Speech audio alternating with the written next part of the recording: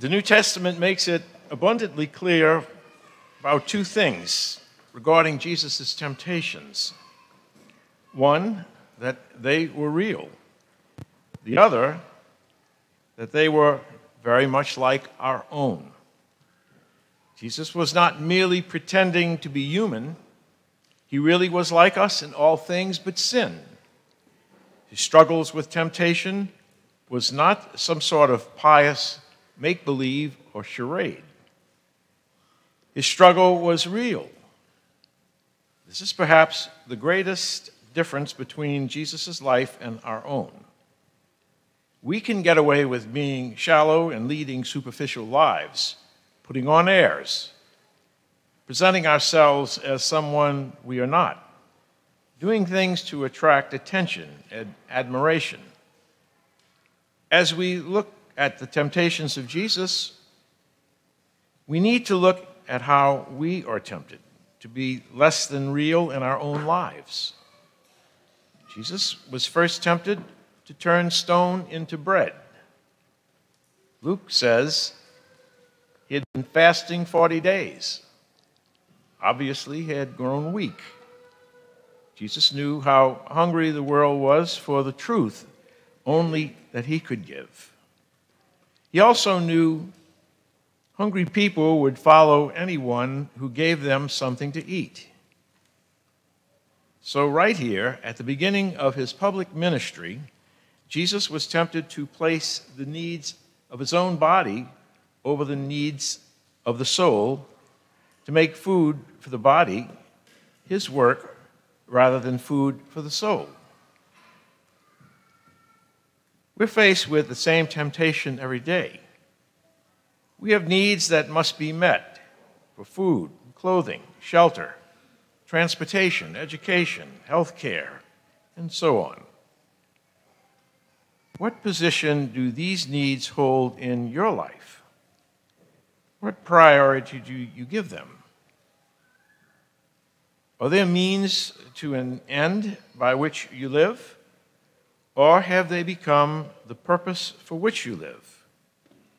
For example, do you eat to live or live to eat?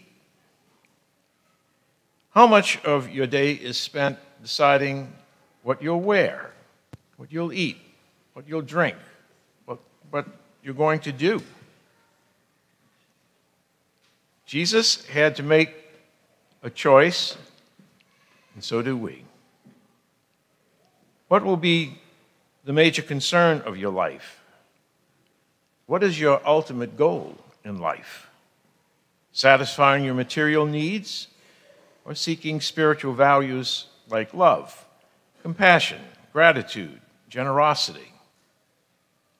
Next, Jesus looked at the kingdoms of the world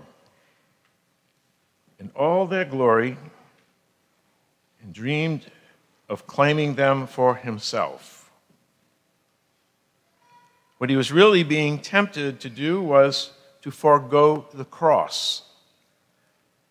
There were two roads he could travel. One, the way of force, the other, the way of love. The way of coercion, or the way of gentle persuasion. One was the way of the world, the other the way of God. One was the easy way, the other the right way. Jesus had to choose, and so do we. We constantly have to make choices.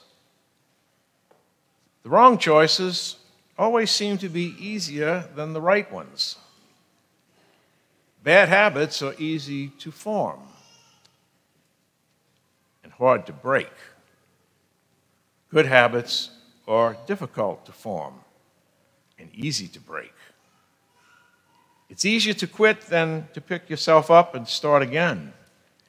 It's easier to hold a grudge than to forgive, to make excuses than to accept responsibility for failures. The right choice always seems harder than the wrong one. But choose we must between the easy thing and the right thing. Jesus chose to be in obedience to his Father, which led to the cross. Finally, the devil suggested Jesus leap from the top of the temple in order to prove God's promise to protect him from harm. But he rejected this, knowing it would say nothing real about life. He did not seek to prove his Father's love for him. For Jesus, faith was not a way to escape danger, but his tower of strength in the midst of danger. He never allowed his faith to become shallow or his life unreal. He enjoyed the flowers of the field. He cried with friends he loved at one's death. He laughed. He celebrated. He saw innocence in the face of children. He accepted the hospitality of sinners and the rejection of the self-righteous. He could love without being loved, be hated without hating. Jesus' strength came from his abiding trust in God, and so can ours. The temptations Jesus underwent in the desert were neither his first, nor would they be his last. With him, it was a lifelong struggle, right up to the hour he died. It will be the same for us. But he's been there before us. He's faced temptation and conquered it. He has shared our humanity so we can share his divinity.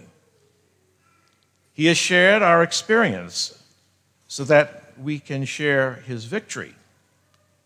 His victory, the triumph of the cross.